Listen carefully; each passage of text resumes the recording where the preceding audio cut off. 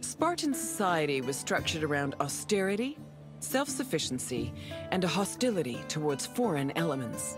It was divided into three social classes: citizens, perioikoi, and helots. Citizens were called Spartans, or homoioi.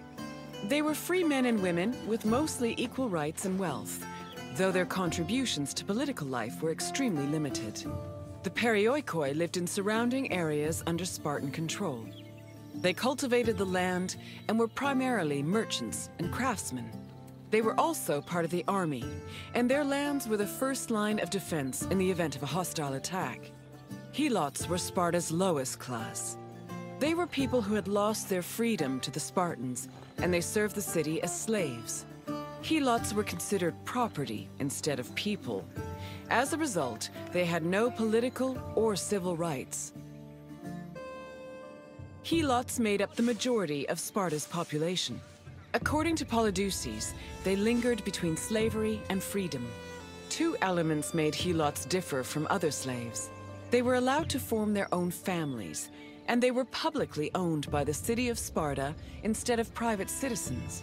Because helots were deemed public property, they could not be sold as merchandise. They mostly worked to cultivate the land, but also fought in wars alongside the Spartans.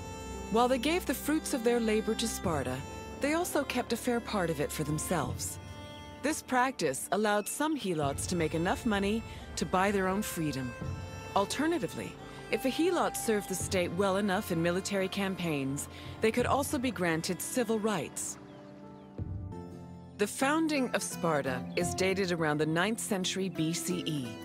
Historical information about the city is limited, but it was known to extend into the region of Laconia. Over time, Sparta started encroaching on the territory of Messenia, eventually leading to war. Sparta gained more land in this conflict, which they divided between their citizens and the perioikoi.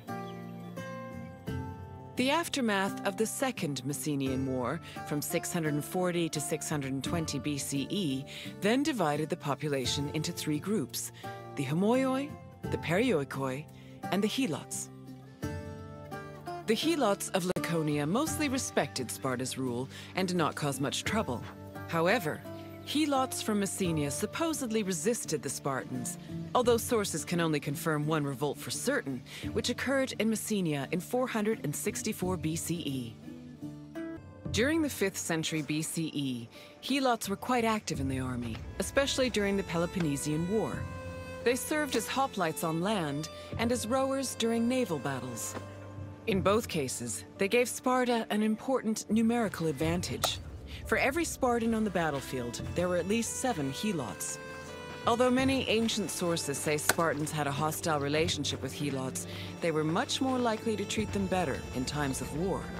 For example, when 300 helots and 120 elite Spartans were captured by Athens during the Battle of Sphacteria in 425 BCE, the Spartans promised the helots their freedom if they served them well in combat. Similarly, around the same time, the Spartan general Brasidas fought a battle alongside 700 helots.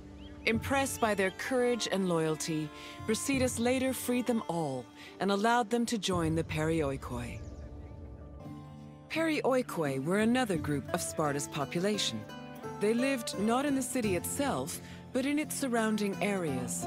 The perioikoi were never hostile against the Spartans. In fact, both groups together were known by the collective name Lacedaemonians.